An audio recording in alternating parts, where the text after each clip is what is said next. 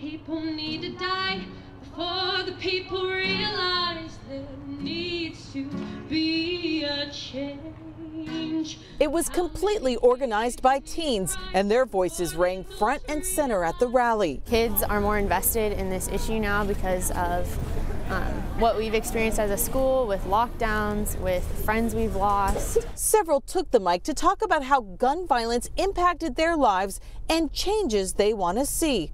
Among those to talk, Paul Kramer, the father of Will Kramer, who was shot at that party in 2016. When there's another shooting, the wounds get reactivated, re-traumatized, so to speak. Kramer says the energy, the enthusiasm for change gives him hope they can reduce the likelihood that other families and communities will face the same tragedy. It's sad that we haven't been able to do it.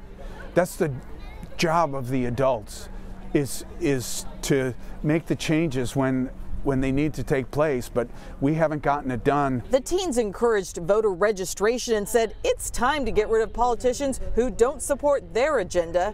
State Senator Mark Elias believes the wheels of change are in motion. The reality is we could have done more and we should have done more. And the reason we didn't is because we didn't have this huge movement. Elias believes a longer legislative session will give them a chance to draft more bills and take on some of the controversial issues. Really taking on the issue of assault weapons. Should they be legal at all? And if they are, what are the background checks and age restrictions? What about high-capacity magazines? What about a waiting period? Students put painted hands on a bench they're working on as a memorial to Jake, Anna, and Jordan.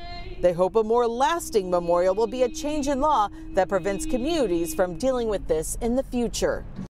And the teens said this does not end today. They want to continue to have more events like this and also are pushing voter registration, saying more of them need to learn about these issues and flex that muscle at the ballot box. In Mukilteo, Amy Moreno, King 5 News.